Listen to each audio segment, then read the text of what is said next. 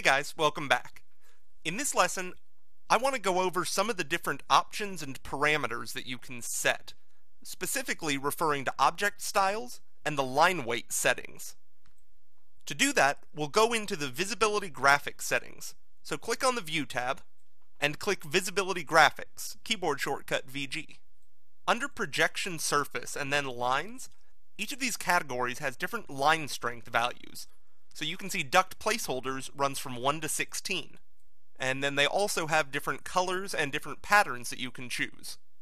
But when you see no override, you might ask, what is that? How are these depicted? By that I mean, when you go into change settings, if you have to override something, what are you overriding? What is the default? Well, if you look at the bottom of this window, you'll see object styles. Your object styles are basically your default settings for your visibility graphics. So once you actually start working with Revit, object styles is one of the first things you're going to want to modify in your project. So each of these different categories has its own line weight, line color, line pattern, material. So all of these different properties are going to have effects on how you display that information. And this is going to apply over any objects that you may have in your project, any elements.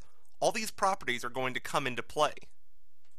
You also need to consider, what does a line weight of 2 mean? What are these numbers? What do they stand for? So that's something you'll want to set as well, because choosing a particular pattern or a particular color won't really do a lot of good until you know how thick it's going to be in the actual project. So obviously these numbers refer to line weight, but where exactly is the line weight defined? Well, let me show you.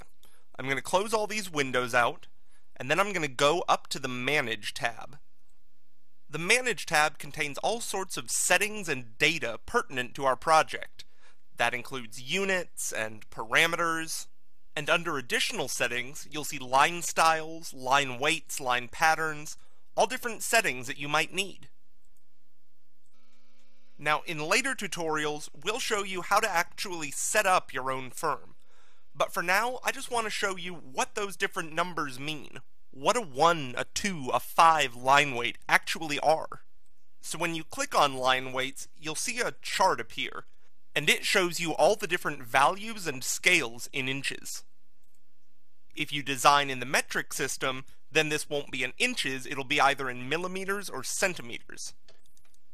So all these different values are actually the line weights at different scales. But you don't have to rely on just the preset scales. If you click Add, you can actually add more scales to your model line weights.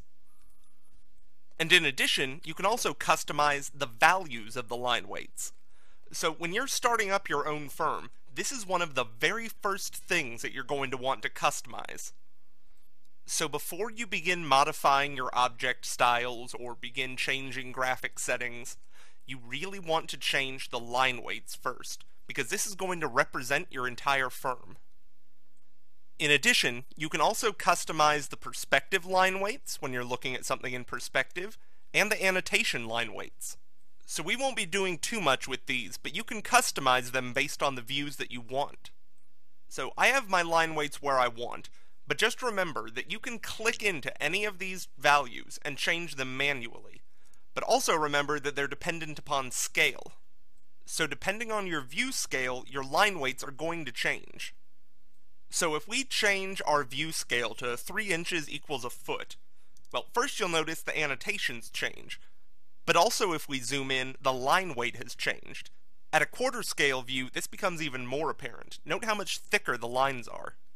At an 1/8, it's even thicker. So just remember, as you change scales, your line weights are going to change. So you may need to go in and customize them the way we showed you. Alright, that is your lesson on object styles and line weight settings. We'll see you in the next lesson.